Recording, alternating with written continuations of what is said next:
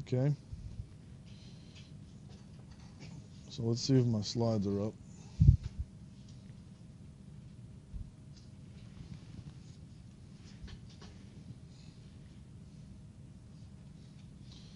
So what about in 2D?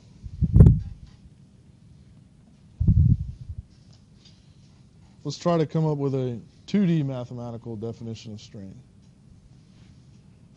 All right, so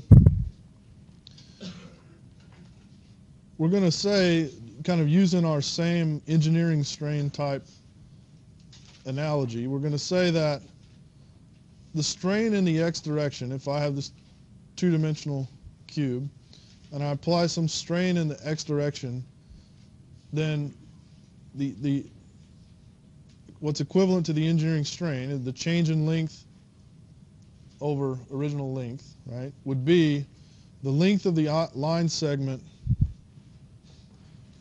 right, the length of the line segment AB minus the length of the line segment AB capital over AB capital. All right? That's sort of our following the definition of engineering strain, right? So, as you can see here, the length of capital AB is dx, right? So this is some infinitesimally small square, okay? So I can rewrite this AB, the length of AB minus dx over dx, and that's equal to AB minus 1, right?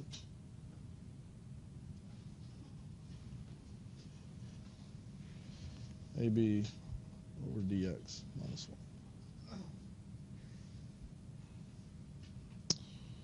So then I can, let's solve this equation for AB. So if we do that, we have AB is equal to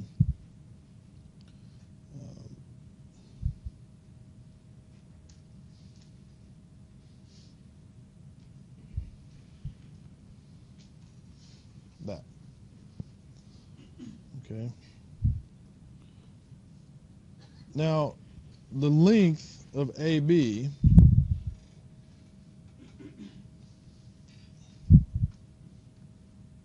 right, if the magnitude of AB, if AB is a vector, is something like the square root of the components.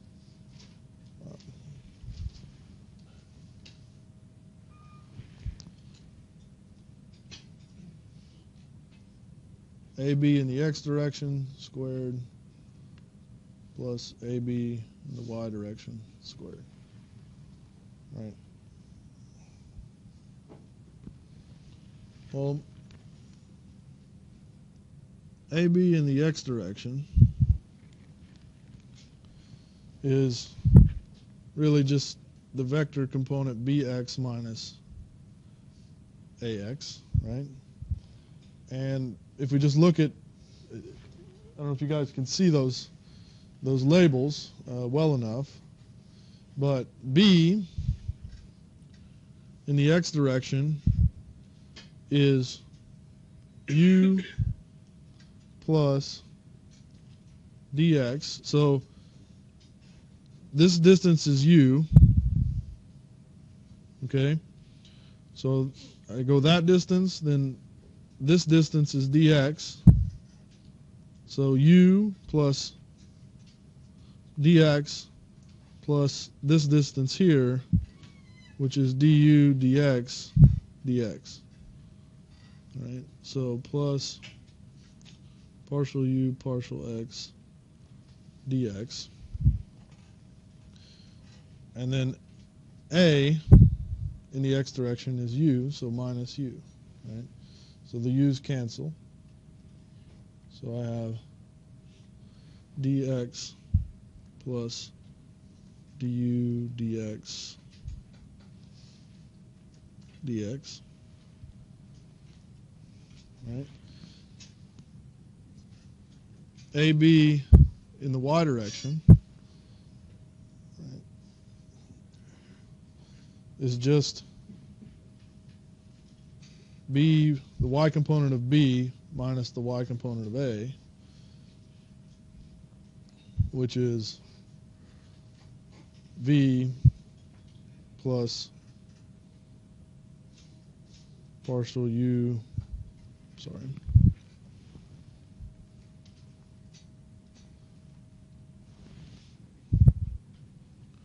partial V dx times dx minus V, and the V's cancel, right? So then I have dV dx dx, all right? So I have this guy and this guy, and I'm going to plug that in there and plug that in there, okay? And then if you'll notice, this is, I want to plug in back over here, right? And what I'm going to do is I'm going to square both sides of this equation to get rid of that square root, right? So I'm going to square this, I'm going to square that. So that gets rid of the square root. And then over here I need to square both sides if I'm going to set them equal to one another. So I'm going to square this, I'm going to square this. Okay? And so the magnitude of AB squared is just this, it's just this squared plus this squared. And then on this side, I'm going to square this whole thing. I have e to the x squared plus 2 e to the x epsilon to the x plus 1. All right, so that's the right-hand side squared. And then if I have dx plus partial u partial x dx, that whole thing squared plus partial v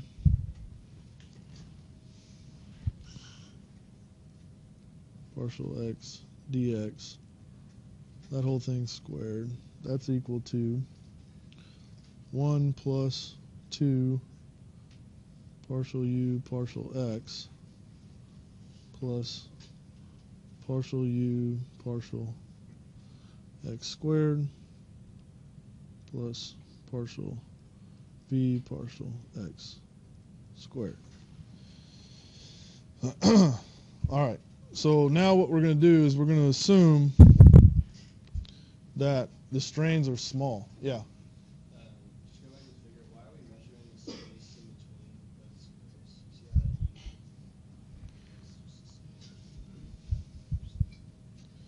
You mean this? why is when you said you wrote U with that arrow? Why is that U? Why is this U? Because, so the capital A, B, C, D is in the, say, undeformed configuration, right? Reference configuration. And we can then move it around. We can translate it and strain it at the same time, okay? But when we compute the strain, we only want to compute the change in length of the line segments. We want to take the translation out. So that's just, you can translate and strain at the same time, right? When you measure, these are called kinematics, right? When you measure kinematics, you don't always, just for a measurement, you measure displacement. A point was here, and now it's here. And going from here to here could include displacement. It could include deformation and translation, just rigid body translation, right? And you need to take the rigid body translation out to define strain. Okay?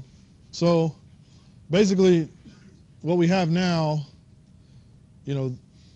this thing is equal to this thing because this thing is the magnitude AB squared, okay? And now we're just going to make the assumption that the strains are small, okay?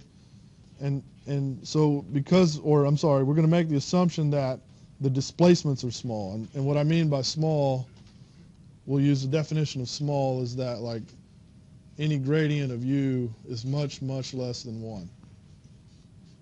Okay? And so with that, all of these higher order terms cancel, right? And we're left with 2 e to the x plus 1 equal to 2 partial u partial x plus 1. All right, we'll simplify that equation.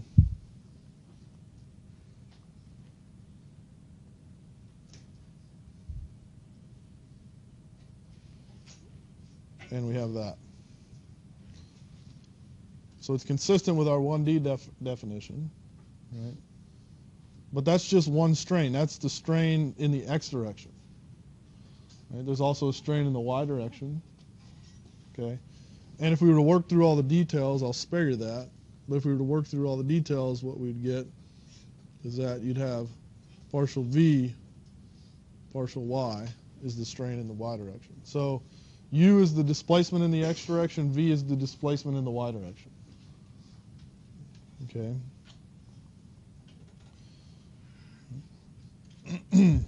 All right, so those are the two kind of normal strains. I'm going to clear this off, and for reasons that'll be clear in a minute, I'm going to define this angle as 2 sigma x y. So this is the shear strain, okay? And 2 sigma xy is equal to alpha minus beta. So this is alpha, this is minus beta. Okay. So 2 alpha minus beta. And we can write alpha, right? Alpha is this angle, so it's just the tangent of opposite over adjacent, right? So alpha is the tangent of partial v partial x dx over dx plus du dx dx. So all that is this is, you know, it's trig, right? This is opposite. The numerator is the opposite, you know, dv dx dx, and this is dx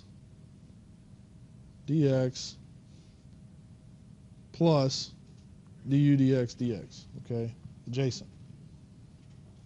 All right. So going back to our notion of small, you can also say that for any small alpha, then the tangent of alpha is approximately equal to alpha. So if alpha is small, the tangent of alpha is approximately alpha. And so from that, then therefore, alpha is approximately equal to what's inside that, right? So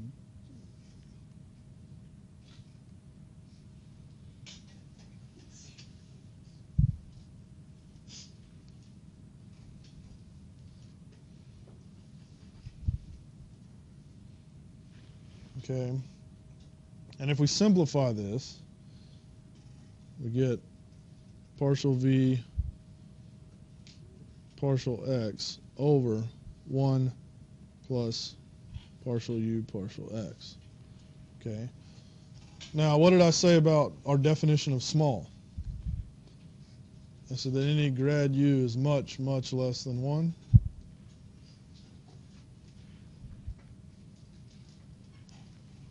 So if this term is small compared to 1, I can neglect it. Right? And I'm left with alpha partial v partial x. Okay. So then likewise, beta is equal to minus partial u partial y. All right, I'm sparing you the details, but it's the same, just geometry. Right? And so then finally, I have that 2 sigma xy is equal to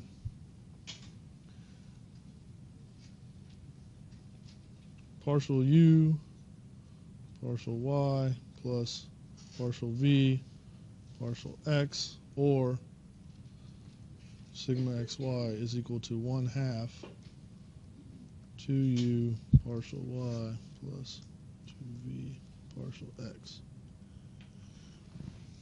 All right. Now I know that the q is still a curiosity at the moment, but it won't be in just a second.